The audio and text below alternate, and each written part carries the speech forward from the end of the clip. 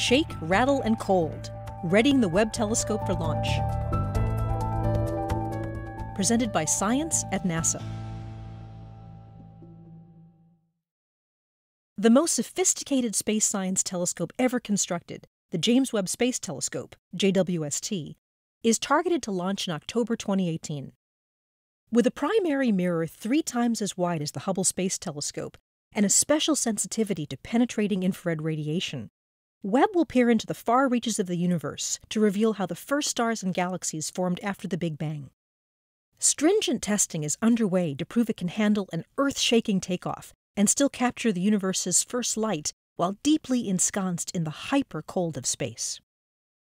At NASA's Goddard Space Flight Center in Greenbelt, Maryland, engineers are testing Webb's science payload in special facilities simulating launch vibration and noise. Eric Smith is the JWST Program Director and Program Scientist. This is the most dynamically complex large telescope ever subjected to vibration tests by NASA. The telescope must deploy in a precisely synchronized sequence as the temperature drops to near absolute zero on its journey to L2. Webb has many interconnected parts of different stiffnesses. All those parts, including the folded, stowed instruments and mirrors, have to survive launch at room temperature. These elements must then all come together seamlessly in the extreme cold to form perfect optical images. All materials change shape as they cool. A flower blossom, a marshmallow, even some metals will shatter or break if hyperfrozen and dropped onto a hard surface or bent. All of Webb's components, once assembled, must cool and move in precisely the right way so that the ultra-fine optical tolerances are met when everything is cold. Think of being able to repeatedly parallel park your car and know the position of your back bumper to within the 1/10 of a diameter of a human hair. That's how accurate we must be in knowing the position of our mirror surfaces. To make this happen, Webb was vibration tested at Goddard, and it will undergo cryogenic testing at Johnson Space Center in Houston, Texas.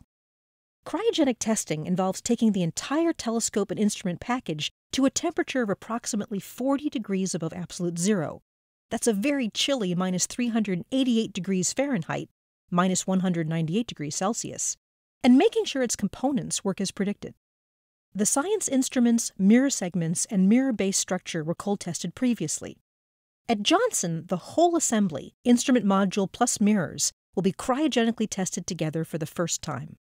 Upon proving it's up to cold snuff, Webb's science section will travel to a Northrop Grumman facility in Redondo Beach, California, for attachment to the spacecraft bus and sunshield. After further vibration and acoustic testing, it's off to French Guiana for a launch atop an Ariane 5 rocket. Seeing our hopes realized in intricate and awe-inspiring hardware is thrilling. Of course, the ultimate goal of the mission is not the hardware itself, but the knowledge it will return. We're just now beginning to once again reach out to the science research community for their ideas of what to observe with Webb, and that is the most exciting part by far. For more news about NASA's next great space telescope, stay tuned to science.nasa.gov.